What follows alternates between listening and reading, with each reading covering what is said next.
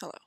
First, I'd like to start off by reminding you about August 9th, 2014 in Ferguson, Missouri, where an unarmed 18-year-old named Michael Brown was fatally shot and killed by police officer Darren Wilson. What led from this horrific day were protests in which militarized police used militarized weapons to create order, when in reality, all it created was chaos. So my rebuttal will be based off of the irrelevant nature of my opponent's argument demonstrated through his counterplan, having no disadvantages to my advantages, his use of too much pathos, and his use of assumptions with pathos. My opponent's counterplan is to roll back to Obama's 1033 program, but with less restrictions on first aid equipment, whereas my counterplan is rolling back to Obama's 1033 program completely. So, the 1033 program permits the Secretary of Defense to transfer without charge excess U.S. Department of Defense personal property, including supplies and equipment, to state and local law enforcement agencies. It has allowed law enforcement agencies to acquire land, air, sea vehicles, weapons, computer equipment, fingerprint equipment, night vision equipment, radios and televisions, first aid equipment, tents and sleeping bags, photographic equipment, and more. Obama's 1030 policy on the 1033 program will stop tanks and other tracked armored vehicles, weaponized aircrafts and vehicles, firearms and ammunition, grenade launchers, and bayonets from being given to local police agencies. It will also attach some restrictions and conditions to the transfer of other equipment, including armored tactical vehicles like those used in Ferguson, Missouri, as well as many types of firearms, ammunition, and explosives.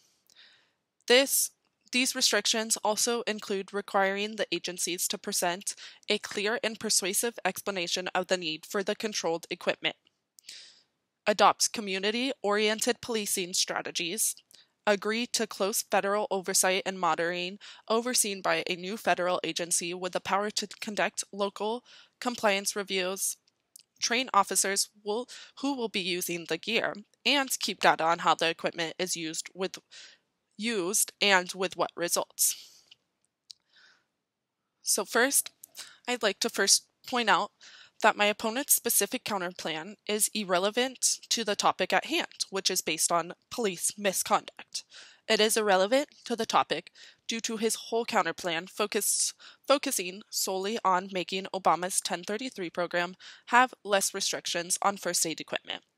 My offense is better than my opponent's defense. My plan to roll back on Obama's 1033 program to demilitarize the police has better advantages.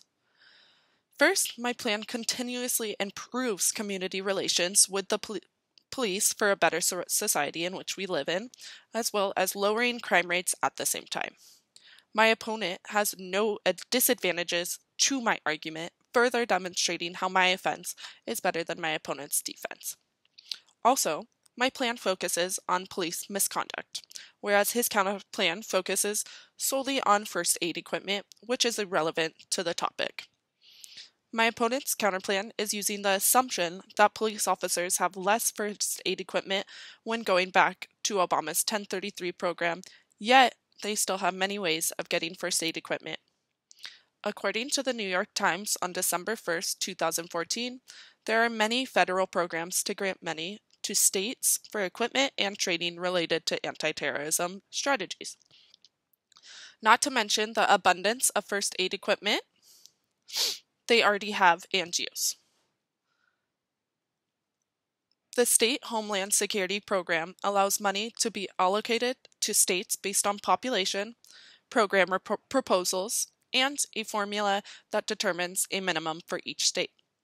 States then distribute the funds to local areas, the urban areas to local areas. The Urban Area Security Initiative allows money to be granted to dozens of high-risk metro areas and shared with surrounding counties and partners. There are multiple Justice Department grants that further provide things like first aid equipment, which further proves that my opponent's counterplan is irrelevant to not only the topic of police misconduct, but also to his argument on the issue of less first aid equipment being provided for the police officer's safety. The pathos my opponent uses based off of officer safety, specifically regarding the recent hurricanes, is for naught since, as shown above, there are multiple ways in which funding can be provided for the police in order to get first aid equipment. This pathos also has a low probability and uses assumptions for what-if scenarios only. My argument does not use assumptions based off of pathos, but on logos.